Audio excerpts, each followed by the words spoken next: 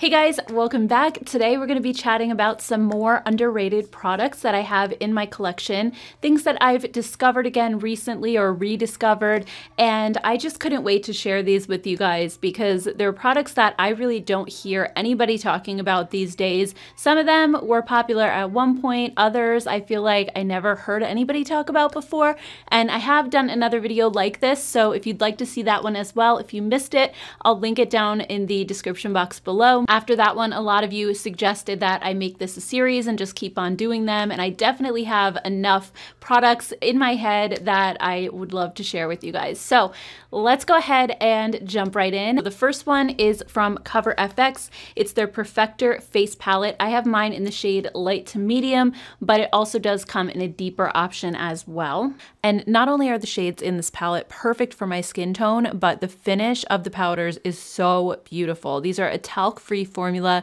and they just glide across your skin so smoothly. These are honestly some of the smoothest powders in my entire collection. They never look dry or powdery on my skin at all. And inside the palette, you get two different highlighters, a blush, a bronzer or contour shade, and then a brightening powder and a finishing powder. So you have all of your face products in one palette. So it's perfect for traveling.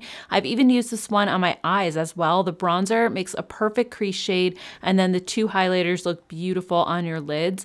I never hear people talk about this palette anymore, but it is so amazing. Definitely worth the money. Next up, we have the Maybelline Hyper Easy Liquid Eyeliner. So this has actually been my favorite eyeliner for a long time, ever since it came out. I haven't talked about it in a while because I tend to go through phases where I don't really wear liquid liner and then I kind of go back to it again.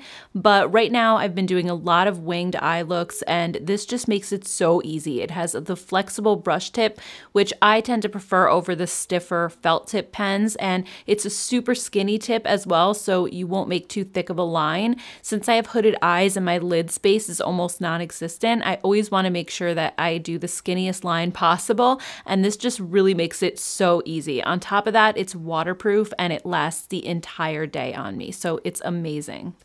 Next up, we have the Lorac Unzipped palette. So this palette did get a lot of hype back in the day, but nobody really mentions it anymore. And I recently pulled it back out again and I just can't stop wearing it. The shades in here are those perfect rosy tone neutrals that I always gravitate toward. And the formula is honestly incredible. It's so pigmented, yet really easy to blend and work with. And the shimmer shades are impactful and shiny, but they're also super smooth at the same time with no chunkiness or glitter. They're just so soft. And every time I wear this palette, I feel like my eye looks come out really nice just due to the ease of use of the formula. I think people tend to forget about Lorac these days, which is really sad because I think the products are super user-friendly and just very, very high quality. So overall, this is just one of my favorite palettes. It's a staple and I've actually repurchased this one already. This is the second one that I've owned. Next up, another eyeshadow I am super excited about are these Moira Lucent Cream eyeshadows. They're $7 each. I know I always talk about Moira's blushes, but these little eyeshadows are definitely flying under the radar. They come in the most beautiful colors. I only have these 3 at the moment, but I really want to get some more. They just have such a soft and creamy feel, really similar to the ColourPop Super Shock shadows, and they just give your eyes a ton of impact and that glittery look without having to use a pressed glitter, which I find very uncomfortable if it gets into your eyes. So I don't usually use pressed glitters, but these are just so much more user-friendly for me, and you can just pat them on really quickly with your finger and that's it. And they look amazing just on their own or layered over a powder eyeshadow like I did here. And they make so much impact and are super stunning. Next, we have the Balm's In-Stain blushes. This was actually the first blush I ever tried from the Balm, and after that I was hooked and I ended up buying them all.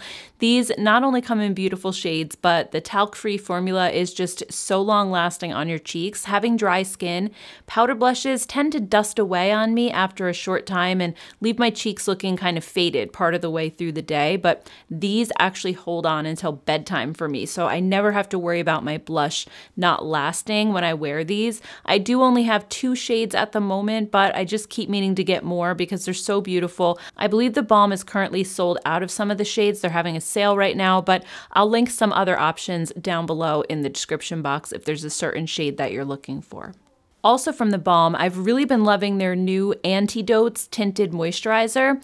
This is a very recent release. I don't hear anybody talking about it though. I feel like a lot of people just don't talk about the Balm like they used to, which again is really sad because I think they have some very solid products. I bought this during their last 50% off sale and I really love it. It gives sheer coverage that just kind of evens out your skin tone, but for me it's enough to hide a little bit of the redness that I have in my skin and the slight shadows underneath my eyes, and it just makes my complexion look better and more uniform. The finish is the perfect satin that just looks like your natural skin. It's not too matte, not too glowy, and the shade that I bought, number 18, is a little bit too deep for my skin tone, but I usually like to go a little deeper with my foundations in the summertime, especially when it's more of a sheer formula like this one.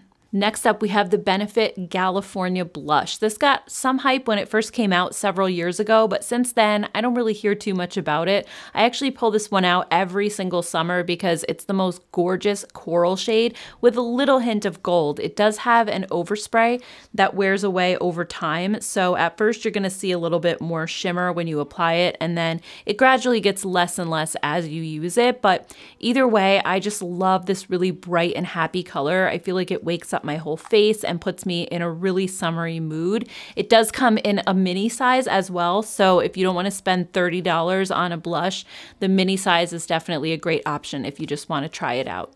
Next, we have the Beauty Pie Triple Beauty Luminizing Wand. So this is actually one of my favorite highlighters. Again, I don't hear a lot of people talking about Beauty Pie in general, but it's only $7 if you're a Beauty Pie member, and it has the most gorgeous, smooth finish that isn't glittery, but it makes your skin look like it's glowing from within. I just dab it on directly with the sponge tip applicator, and then I blend it with my fingers, but you can also use a brush or a sponge, whatever you prefer, and the result is just the most beautiful glow. I love this stuff so much. It's actually an exact dupe for the Charlotte Tilbury Light Wand in the shade Spotlight. I mentioned this in a recent dupes video, and not only are the colors and formula the same, but even the packaging is spot on. It's crazy, and the Charlotte Tilbury one is $38, so the Beauty Pie one is definitely a steal. You're getting the exact same thing.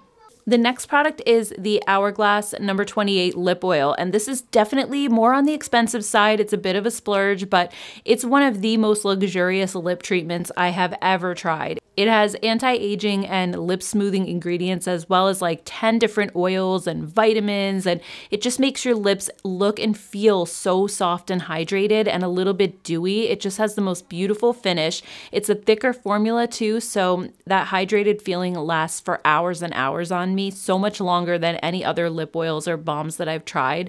It does have a little bit of an herbal scent to it due to the plant extracts in the formula, which may not be everybody's cup of tea, but I don't mind it at all, and it seems to fade pretty quickly. I got mine in the shade Cameo, which is a beautiful rosy color, kind of like Your Lips but better, but I've owned other colors in the past, and it also comes in clear if you just want to use it as an overnight lip treatment. It is so, so good.